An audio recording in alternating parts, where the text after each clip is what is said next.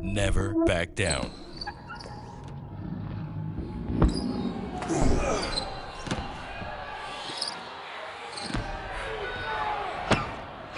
That's the Big East way.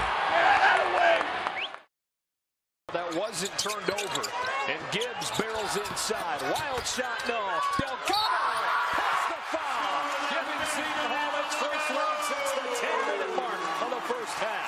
Well, he just continues to go after the offensive glass.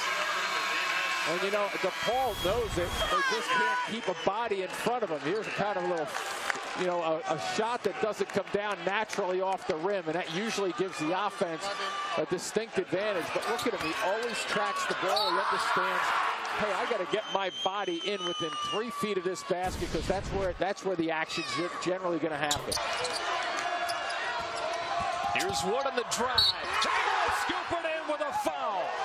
With the top 2 scorers on the bench for DePaul, it's the sophomore JUCO transfer putting them in front. Yeah, and so many times you think, well, I'm on the left side of the basket. I have to shoot it with my left hand. But watch, the quickest way to get it to the glass is to come underhand from this perspective, right? Boom, he brings it up with a little rattle, but underhand gets it to the glass quicker. They going over the top and shooting it in a traditional fashion. Beautiful move off the screen by Wood. Be able to make shots. You know, a coach can't always draw up a play and draw up something for you to execute. The last 2 possessions, as you see Stainbrook with a nice, strong move there on the baseline. Beautiful touch pass by Reynolds. Davis, 8 on the shot clock, leaves for Stainbrook and blocked by DeRozier's. Recovered by Dunn. Shot clock is off. Providence can hold, but Henton scored in the foul.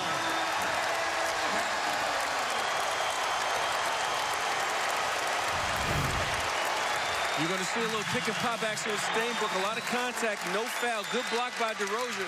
And then look, excellent catch we're going to see right here by Henton. Just went up, grabbed it, and was able to finish the ball. You need to have good receivers because that pass wasn't perfect. He went up, grabbed that ball, took the contact, and finished. And that's why he's in the conversation for Big East Player of the Year. You got